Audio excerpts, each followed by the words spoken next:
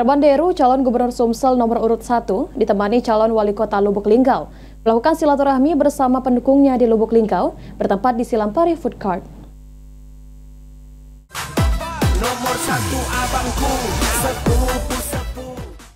Pendukung setia dari calon gubernur Sumsel nomor urut 1 di Lubuk Linggau berkumpul di Silampari Food Court untuk bertemu langsung dengan Herman Deru. Sama seperti pertemuan di daerah lainnya, di mana pertemuan calon gubernur Sumsel nomor urut 1 di Lubuk Linggau berlangsung meriah.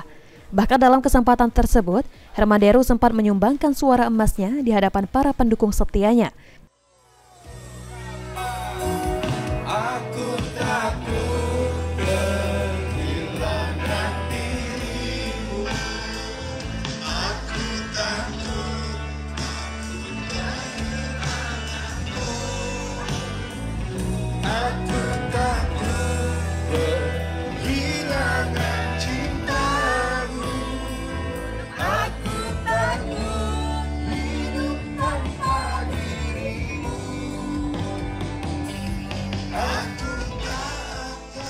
Dan disambut dengan tepuk tangan dari pendukung.